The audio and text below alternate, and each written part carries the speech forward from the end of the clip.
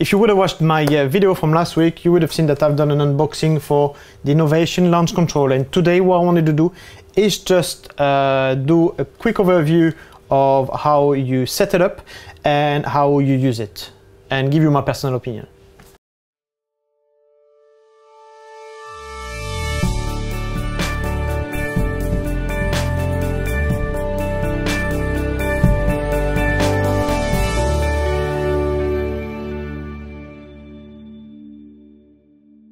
Right, so I've got my little camera here, which I will be able to do a close-up on the launch control, and this will show you how I use it. So let me just set this up if I can. Doesn't work. Okay, it's very stable. Full on, I'll get the focus. Right. My eyes are up a bit. Go. Here we go. Oh, recording.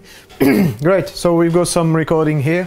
So the way you set it up is you actually have, you take a piece of paper like that, write down the list of things you want the buttons to be, and once you've done this, you have your little plan. Well, you go to the website which is called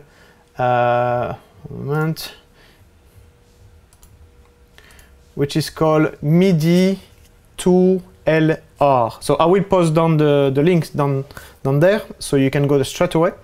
And once you've done this, you just have to set it up. So it's very simple. Right, so you will have something like that. And what you want to do here is set up each one of them. So for example, me, I've set up exposure, highlight, shadows, white balance, tint. I need to put something, vignetting DAs. I've got the lens auto, so that will kind of straight the lines straight away. Crop, second screen, so if I need to bring on second screen, virtual copy, comparison, 5-star, which I will move to something else because I don't use it, library, develop, and I've got be previous picture, next picture, zoom in, zoom out. I mean, this is set up like I wanted to set it up, you know. That's the thing, is you can really personalize it to what you want. So to do this, it's very simple. When you open Lightroom, this will automatically pop up the MIDI 2LR thing here. And what you will want to do is just press on one of the buttons here. So for example, if I click on Lens Auto here, it will automatically bring me the button here.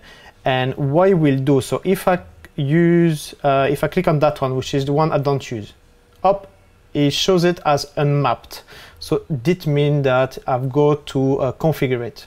So by pressing here, you can then choose what you want. So as you can see in red is what I've already used, but you've got all the different settings. There is some stuff which I don't really get, which like keyboard shortcut for user, or there is other things which I didn't really